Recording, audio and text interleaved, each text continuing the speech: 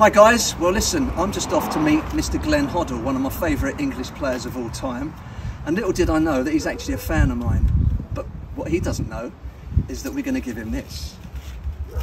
So keep watching, and maybe a bit later on we'll see his reaction. Take care, bye. Talking of singing, Glen of course has a real deep passionate love for music. Is that right, Glen? Love your music. So, listen, ladies and gents, something you may have noticed in the audience tonight, and if you're just a little bit north of 21 miles an hour, you might remember the 1980s and the song, no, 1919, yeah? You remember that, yeah?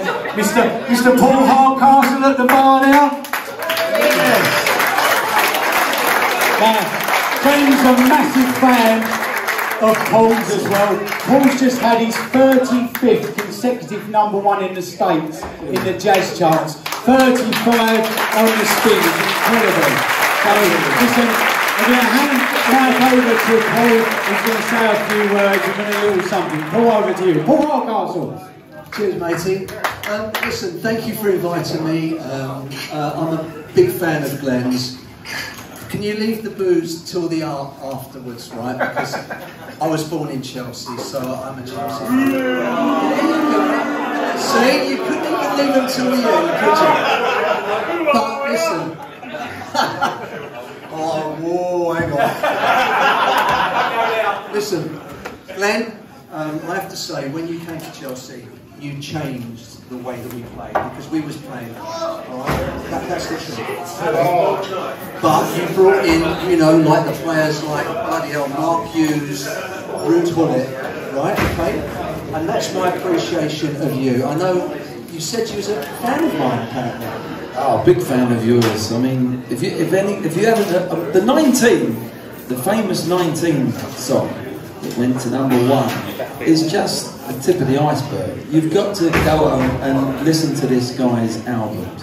If you like that sort of smooth jazz with a bit of saxophone, he's absolutely genius. He really is. It's a privilege to sit next to him. I've got about, I don't know, probably 15, 16 of your albums.